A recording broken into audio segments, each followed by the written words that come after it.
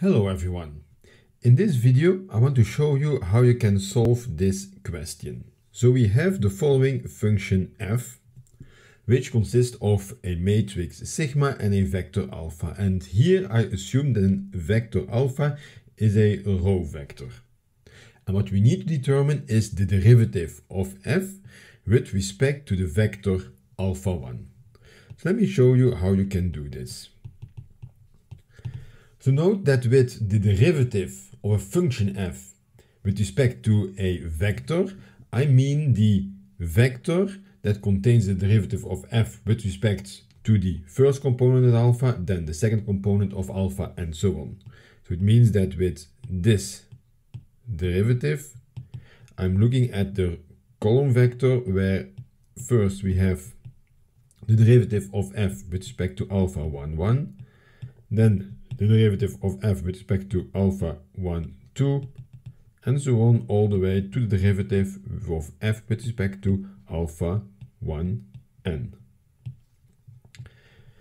So this means that if I need to calculate this derivative, I need to determine the derivative of f with respect to one of the components of alpha. So first we determine the derivative of f with respect to some alpha 1k, because if I have this derivative, then I can make the derivative of the function f with respect to the vector alpha. So note that f is having two terms. So we start with the term the vector alpha 1 times the matrix sigma times the transpose of alpha, which I can write as follows. First of all, let's have a look at this part here. So I'm doing the vector alpha 1 times a matrix sigma is this one, sigma 1, 1, sigma 1, 2, and so on. This is my matrix sigma that I have to multiply with the column vector alpha, because I have the alpha transpose. So I write it in this way. So I keep this first one, and then I do the multiplication of sigma times alpha, which gives you,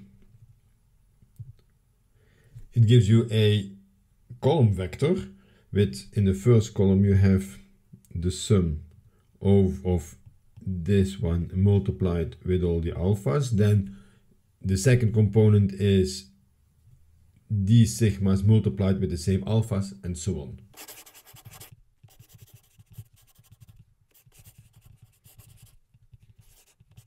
And this is what we find. Then I use that alpha is a row vector. It's alpha 1, 1, alpha 1, 2, all the way to alpha 1, n.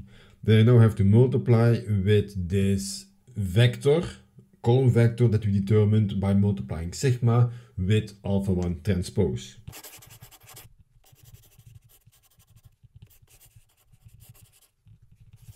It's this multiplication, which means that we find that this is equal to, I have a sum, because I take each of these elements multiplied with these elements. And this is what we then find. So the alpha 1 sigma alpha 1 prime is equal to this expression. On the previous slide, we proved this expression. We proved that this matrix multiplication can be written with this summation. And also recall that we are looking at the derivative of f with respect to alpha 1k. But if you look at this double sum, we have in the outer sum, we have one time alpha 1k in this summation. And then in the inner sum, each time there is one element alpha 1k here. So in order to make taking the derivative a bit easier, I'm going to split that sum such that I know where is the alpha 1k. For example, the first sum I have I from 1 to n, alpha 1i, but now I'm going to exclude the case where I is equal to k. And then I keep this sum. Because now I know that in this first sum, the alpha k is only in this inner summation. Because I do not take into account I equal to k, I need to consider the situation where I is equal to k separately. It means that I have a sum j1 to n with all the alpha 1k elements.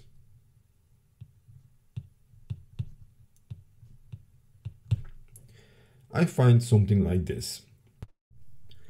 In this second sum, we have alpha 1k, which is multiplied by alpha 1j, where j runs from 1 to n. So again, there's 1j where we have alpha 1k times alpha 1k. So I'm going to again split this sum in two parts. So I keep the first sum.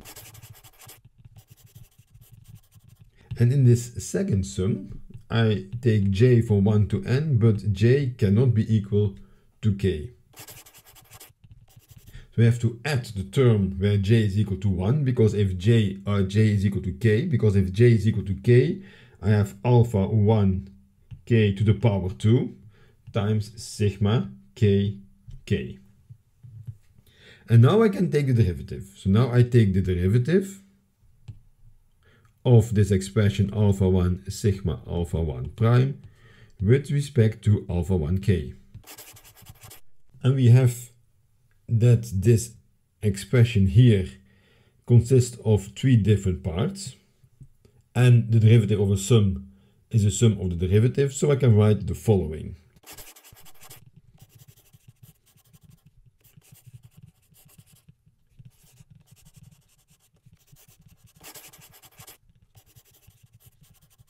Where here I use that a derivative of a double sum is a double sum of the derivatives, and here I use that the derivative of a sum is again a sum of derivatives.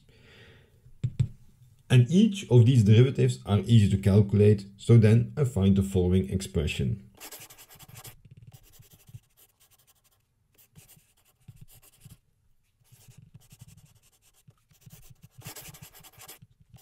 Note that I use that this here, we take the sum of the derivatives, but all the derivatives are 0, because the derivative of, say, alpha 1, 1 with respect to alpha 1k, if k is not equal to 1, it's 0. This derivative, this one here, it's only non-zero if j is equal to k. So that's why we find this expression. If you have a look, you see that this sum here and this sum here, they are the same. It's just that one sum runs over I and the other one runs over j, but for the rest they are the same. So I can merge the two, so to find that this is 2 times the same sum. Note that here also we use that sigma ik is equal to sigma kj, because the sigma is a variance covariance matrix. So we have a symmetric matrix there. And I keep the second term as it is. And then we put this term back into the summation to find the following. I have a sum that just runs from 1 to n. I first exclude the k, but here is the term with I equal to k, so I put these together to find this expression. If I then want to calculate this derivative, so it's the same function alpha 1 times sigma alpha 1 prime, but now I take the derivative with respect to alpha 1. Then because this is equal to a vector with all the components-wise derivatives,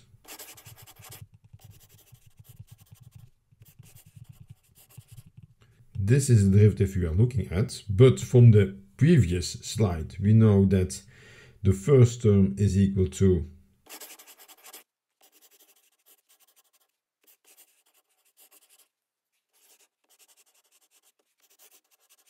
and then you can verify that this is actually the same as the following matrix operation. It's 2 times the sigma matrix times the alpha 1 vector transposed.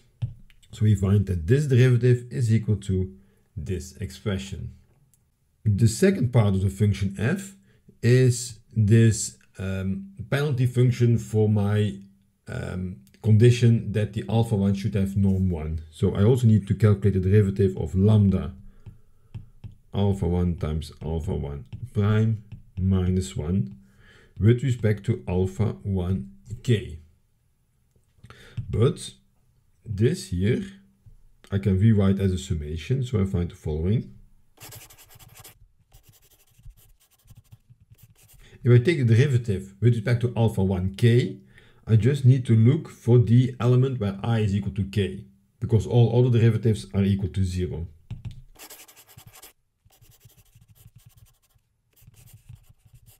And this is what we find.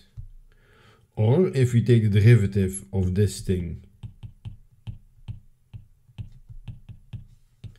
with respect to the vector alpha 1, we have that this is equal to 2 times lambda the vector alpha 1 prime.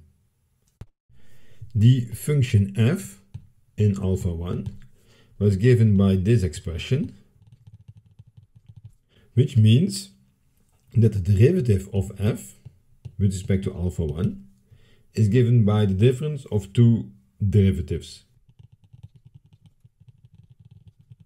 And we calculated the two derivatives, so we find 2 times sigma alpha 1 prime for the first one and 2 times lambda alpha 1 prime for the second one, or as we had in the exercise, 2 times sigma alpha 1 prime minus lambda alpha 1 prime.